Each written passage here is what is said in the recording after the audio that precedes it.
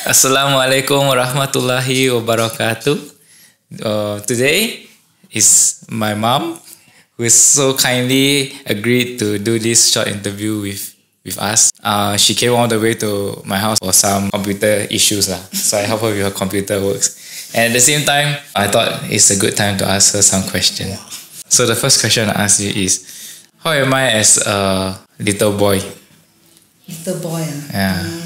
Actually, you're a very well behaved son, and you don't give me much problem. Actually, I'm very blessed. You can sleep well, and some baby, they are born, they cry the whole night, but you are not. So I say, hey, this is a good boy, And then you're very obedient also lah, but you also very funny lah. Okay. Yeah, that's why my mom tends to and she very happy, especially you always cheer her up, isn't it? Your grandma. Popo. Yeah, grandma. Yeah. Isn't it? So yeah. Okay. But of course, I know I also make you angry lah. Sometimes show one what every child got naughty one, right? Of course but I can't remember the thing that you made me angry. Actually, a lot of things you didn't tell me. Even like you said you cycle and then you fell into the drain. All this I was like, how come I didn't know? You hide. I don't know. Maybe I'm very strict lah, or I appear to be very strict. So like I'm more or less like a discipline master. So you all a lot of things dare not tell me. So I only see quite a good, well-behaved boy. Okay. Yeah. Then what do you remember most about my childhood? As in, you remember most about us, as a family and me as a child. Most memorable one, just give one. Oh, I can remember that. Wow, you can swim very well. I'm so proud of you. Wow, all the style, So I'm very proud.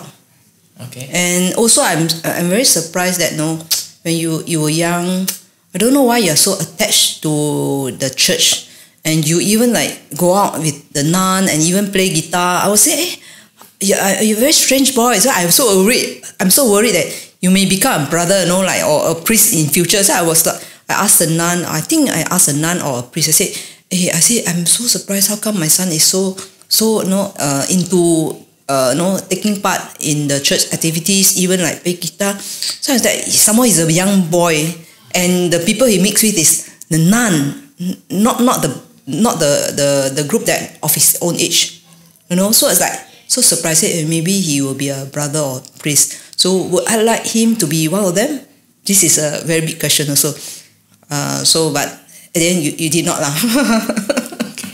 Okay. So it's very, very I can remember very well lah. Okay. Yeah. Okay, that's very nice.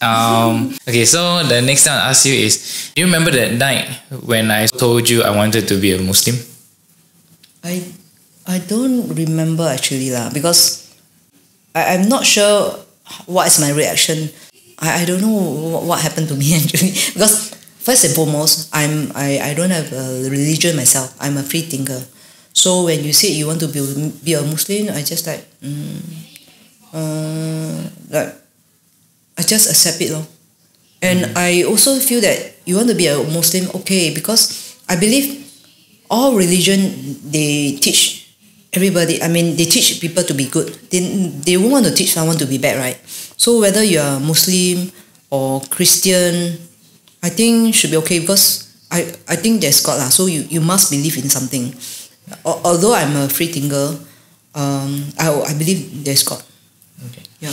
So just to remind you, that I remember that night you were hanging the clothes actually. Yeah. I cannot recall. And I walked up to you, then I was actually worried. Don't know what you would think. I'll say, actually I said pray to God lah, pray to Allah. I said, make it easy for me to speak to my mother, untie the knots in my mouth and tongue, open up her heart to accept what I'm going to say later about me telling you that I want to be a Muslim. Because maybe you have this bad impression about Islam last time. You don't know what is it about, right?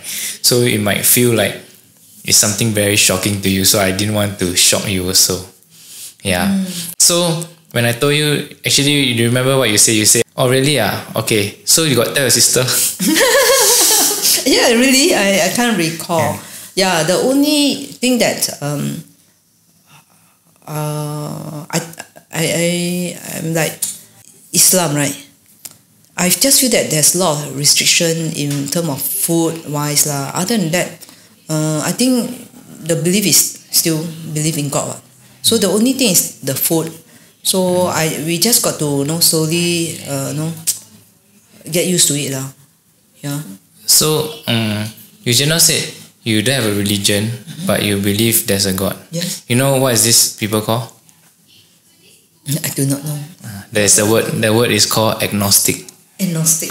Yeah, actually, when I was a Christian Catholic, right, then I was baptized and I go to church every time, go for like 20 years of catechism, right, and go to church. When I go to Australia, right, I start to go for a class like philosophy and ask a lot of questions about why am I here? Why are we here in this world? And why do we need to be here in the world? It's a question I ask myself.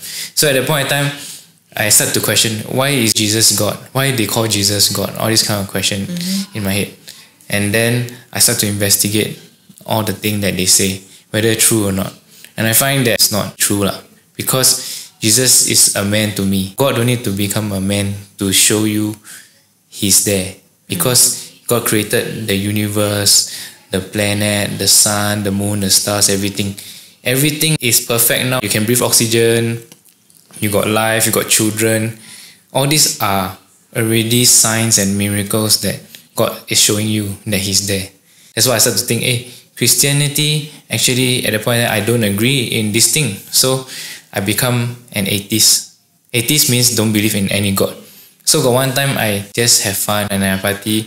And I just think if I happy, people happy. I treat people nice, people treat nice to me. If I die, then I die happy, right? Normal people think this way. Until you call me and Baba called me that day when I was in school, and they all said that Papa passed away. Oh, remember? I was in Australia, and when Papa passed away, it was very sad for me because she's a very special person to me also. So I asked, how come can this unhappiness happen in the world? And there must be something more powerful to control death, and that's why I thought there is a God. You see, you understand the pattern now? So when I thought there's a God, so I become like you. Now there is a God. I don't want religion to tell me who is God, which is you lah now like that. But after I met Shah, then I go and understand about Islam. Actually, you know what Muslim believe or not? You know? I do not know. Muslim believe in one true God. There's one God. There's no physical form, no image. Because you cannot take a chair, you cannot take a statue and say it's God. We don't believe that it's a God. Because God is so powerful. How can it just be in one stone or one wood or one tree, It is beyond your comprehension. He's the most supreme, the eternal. He doesn't give birth, he doesn't born. He's not a human, he's not like creation.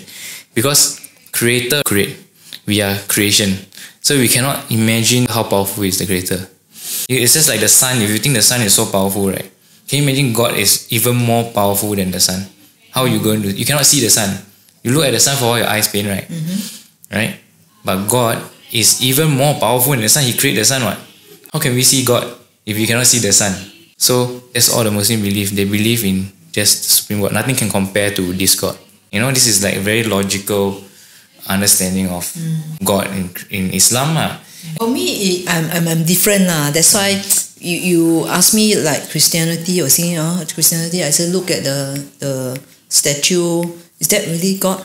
So that's why I have like this style like question.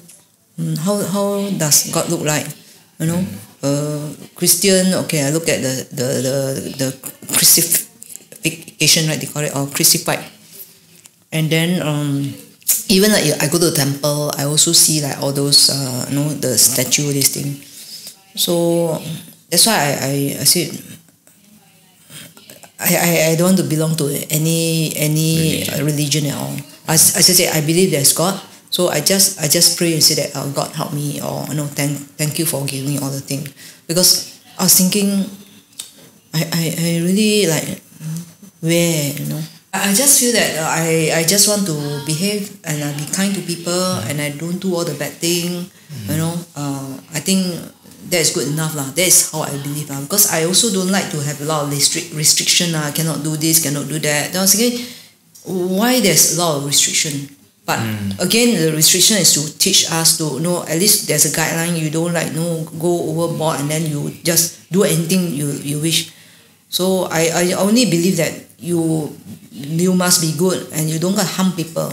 That's more than enough, and God can see it. That's how I believe. So the reason why we have restriction and all that, like you say, Islam very restrictive. But actually, if you don't got restricted by a religion, something will restrict you.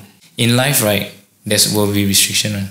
It's whether you're restricted by religion law or you're restricted by the laws of the nature around you. So God is trying to tell you, right, in this world is temporary and testing you only.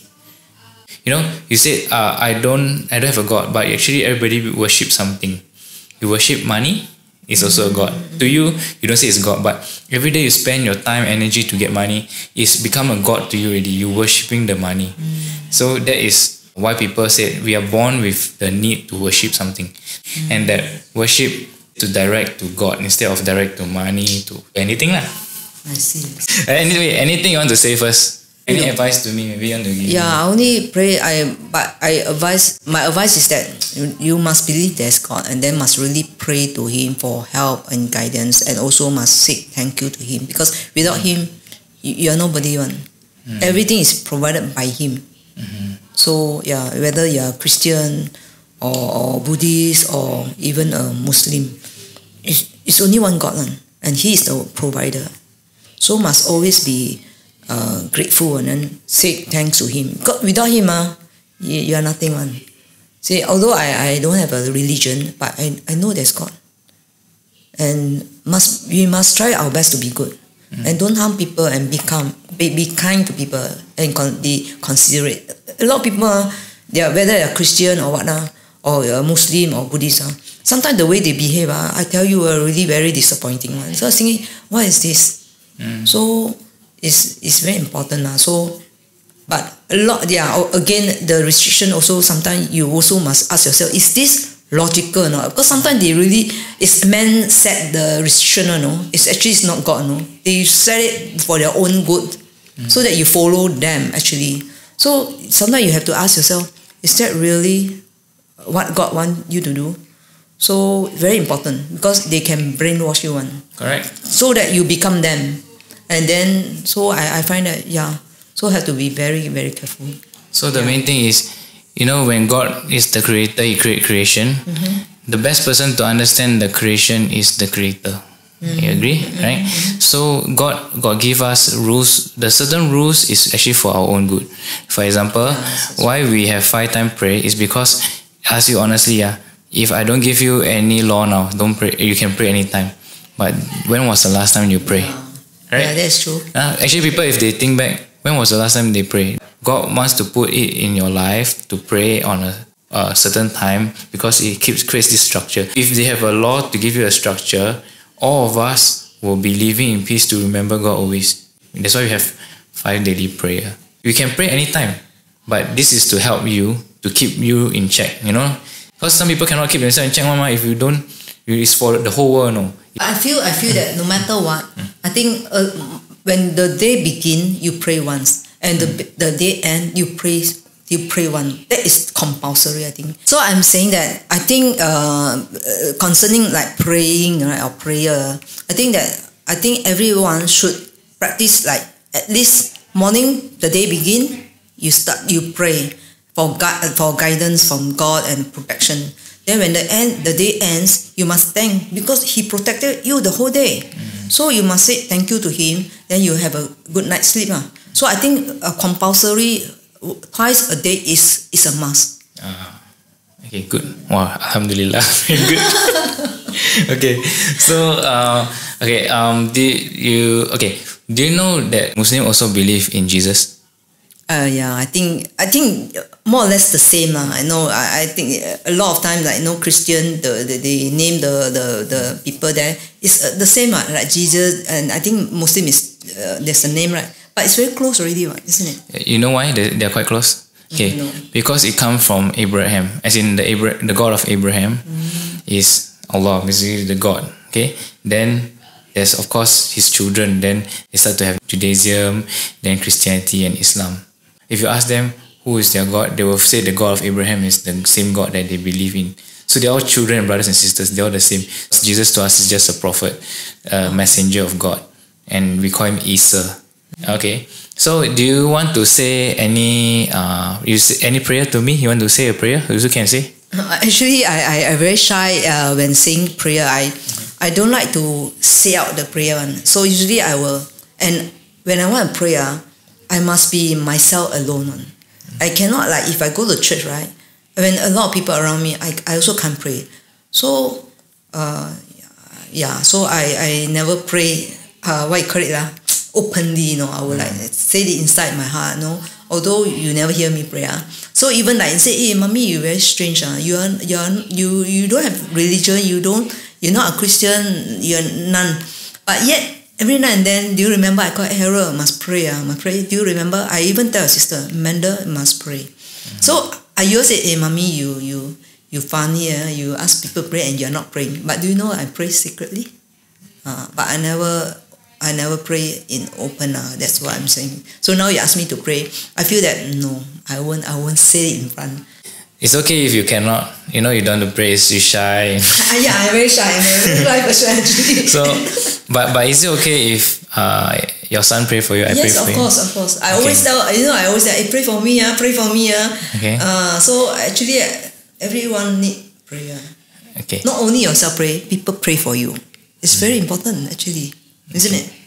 Okay, but I pray in Arabic. Then I'll explain to you what the meaning of the Arabic is. Because I don't know, because I when I'm born, I'm brought up by my mom, because my mom and dad, they are all no religion, but they believe there's God. So they always pray and look at the heaven and say that ask for blessing. So suddenly I just lost my thinking. So I feel that when you say your prayer out, it's like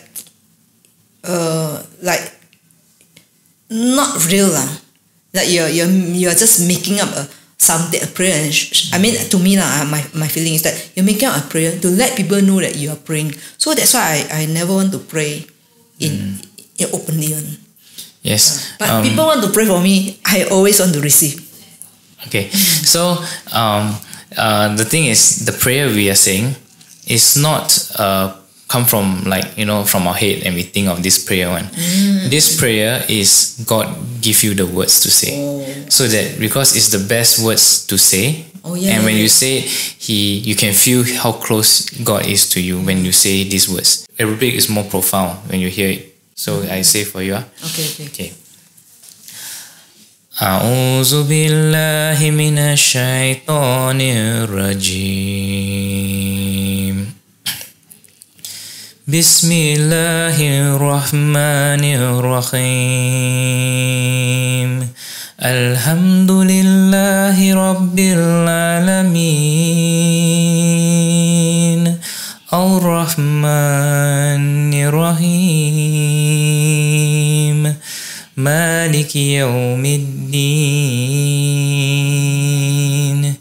إياك نعبد وإياك نستعين اهدنا الصراط المستقيم صراط الذين أنعمت عليهم غير المغضوب عليهم ولا الضالين آمين. Okay, so how do you think about this? Wait, the name of this prayer is called Al-Fatihah, which means the opening in English. And it's the words that God teaches, Allah teaches us to say to Him. And it basically goes like this. When we say, A'udhu billahi minash shaitanir rajim, which means, oh Lord, save us and protect us from the Satan. After that, we say, Bismillahirrahmanirrahim. It means in the name of Allah, the most gracious, the most merciful. And Alhamdulillahi Rabbil Alameen. That basically means, oh Lord, you're the cherisher of the world, the sustainer of this world, and all praises be to you. To you, praise God. Al-Rahmanir Rahim. It's like saying, oh God, you're the most merciful and most gracious. Repeat the gracious and most merciful God. So we are seeking God's, grace and mercy. Maliki Yawmiddin. Basically, you are the master of the day of judgment, which means we all acknowledge that there will come a time when the world will end and God will put justice on this world and He will say who is right and who is wrong, because God can see everything. Iyyaka na'budu wa iyyaka nasta'in. We are saying, oh Lord, to you we worship, to you we seek help from. Okay, so we acknowledge that He is alone the person we ask help from. Okay, ihdinas siratal mustaqim. Please lead us to the straight path, God. Asking God, lead us to the straight path, the path that is the right path. Siratal ladina an'amta alayhim ghairil maghdubi alayhim waladdallin. The path of those who you bestow your favor upon, and not of those who earn your anger, your wrath, or those who go astray or mislead other people. So we as Muslims believe that God give us a straight way to follow, because He wants all of us to go heaven. And from this prayer, we seek His guidance also. The prayer is very strong, and we Muslim pray to our loved ones. In fact, this is called the opener of the heart. So when we say this prayer, your heart is open, and you can receive all the blessings from God also. Yeah. So that's the power of this prayer. What do you think? It's very powerful, and I think just now I was saying that I dare not pray openly, right? So when I said that I dare not pray openly, that means you are praying your own words on. So I think it's good that you must have a proper prayer, so that God is so powerful, right? You cannot just simply talk to God. I mean, although I advise by say, hey, you can anytime, whatever you talk, God know what you are talking. But I think as a mark of respect, there must be a proper way of saying a prayer first. Say the proper prayer first, then after that you want to say what you want from God and thank God in your own way really. So there's a proper way to talk, then after your own way. Of course God already know, but just a mark of respect.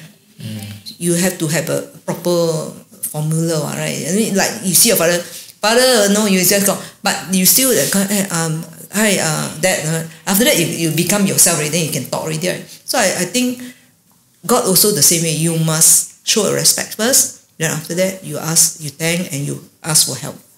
Yeah, 100% correct. That's why there's a proper structure to acknowledge the king first, right? You go to see the king also. You don't straight away, hey king, hello, how are you? Correct. They have to be trumpet lah. People say, welcome to the king house, something like that. So the same thing, when we meet the majesty of the world, right, there's a proper way to greet even to God. So I'm glad you enjoyed the prayer. Yeah. And do you think it's quite surprising that I'm Chinese but I'm speaking in Arabic? Actually, I am not surprised. In fact, before you become a Muslim, right, I already saw you practicing Arab. The writing. I said, wow, you really, really very serious into it. Because I saw you have an exercise book and you start writing. I said, oh no. I said, so he is really, really serious. So that I'm waiting, but I'm surprised that you can really say a very perfect prayer.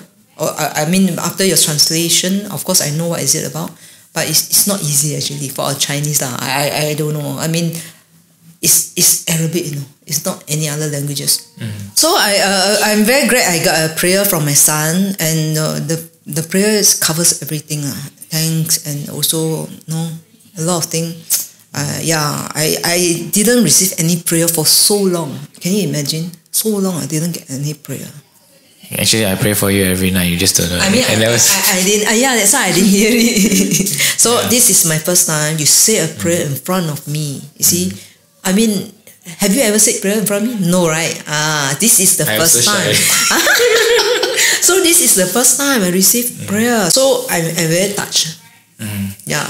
Okay. So I just want to say that as your son, okay, I love you very much, and I want to ask you for your forgiveness also for anything that I do that is hurt you, offensive to you, make you feel very sad or disappointed in me. Know that I always try my best to improve myself, become a better son to you, and that I also wish that you can come to see how beautiful Islam is, and embrace the one true God we all believe in. Like I said before, Muslim, we all only believe in one God. Okay, in Arabic basically it's go Bismillahirrahmanirrahim. Qul huwallahu ahad. They say there's only one God. Okay, Allahu Samad, the eternal and the absolute. Lam yalid wa lam yulad means he does not beget or doesn't begotten, means he's not born or he doesn't give birth. Okay, walam yakul lahu kufuwan ahad, which means basically there's nothing in this world can be compared to the Almighty. So that's the core belief of the Muslim. And all the prophets we believe from the time of Adam, Moses, David, Solomon, and even Noah, all the way down to Jesus, Isa, we call him Isa, and the Prophet Muhammad sallallahu alaihi wasallam, the last and final prophet, the messenger that God gives to mankind to share this message. This whole prayer was recited. That the prophet is actually illiterate, means he cannot read, he cannot write, but he can say this thing so eloquently. So people at that time were like amazed, how he can say these words so beautifully.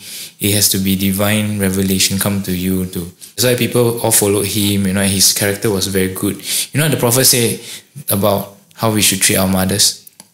So basically they said heaven is at the feet of your mother, which means the importance of the mother to the son or to the children is so big. So women is seen as very powerful. In Islam it says a lot of respect and reverence given to women. The key to enter heaven, right, is at the mother's feet. So we must be nice to the mother. That's a must in Islam, That's how powerful Islam emphasizes. The key to heaven is to your mother. I heard that's why I was thinking why. I also want to find out why. So inshallah means God willing. Okay, may Allah grant you hidayah, means guidance in this life. And inshallah, when you feel that you're ready to open up, to ask more about Islam, to find out more, I hope I am a good son to show you the way lah. At least through me, right, my actions and my behavior and how I treat you as a son, you see the beauty of Islam through me. And then you just let me know one day you want to be a Muslim, and then that's how it happened lah. Okay, most important thing, just know that I love you, and I love you very very much, and I really want to see you and Papa and my Menda and my family all in heaven, in paradise. We call it Jannah in Islam. Anything you want to say to me? I want to say is that sometimes we all as a mother, especially the mother, a bit long-winded and nag a lot, or even get very angry. And no matter how you all make me angry, I will always forgive you all and always love. So I also want to say sorry lah. I mean sometimes also I a bit like unreasonable, but it's all because of love lah. Most important is because of love. Who don't love their children? No matter what you do, you are always my son. You'll be forgiven now. And we never hold anything against you actually. We just hope to have you to have more peace in your life, happy with us, happy with everything around you, and be basically a happier soul, a happier person, and also be peaceful.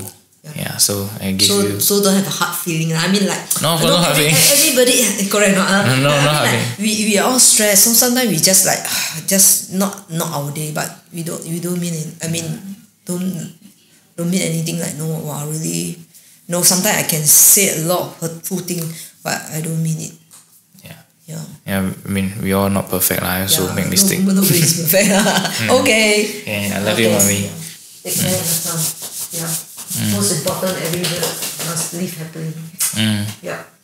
Okay. if you got in the future, I hope you like sick or anything, just let me know. I can't take care of you. Sometimes I'm too far away. I don't know. If you want to think. Okay. So I hope everyone, you can look at the camera actually. All of you enjoyed our conversation. So bye. Bye. So now that you have heard what my mom shared about that night when I told her that I had the intention to become a Muslim, and also her thoughts on God and Islam, I hope this sharing has been beneficial to you. Please share it if you think that it would benefit others too. Please hit the subscribe and the like button and turn on notifications if you wish to see more of my videos. Sorry that I've been delayed with my uploads for more than a week. I was mainly caught up with work and did not get enough rest. I hope that you guys can be patient with me and continue to support me. To all my dear brothers and sisters in Islam, Assalamu alaikum wa rahmatullahi wa barakatuh. Jazakallahu khairan. And as always from your brother Firdaus to you, inshallah may we meet in Jannah, paradise one day. And to everyone out there, I wish you'll have a beautiful day ahead.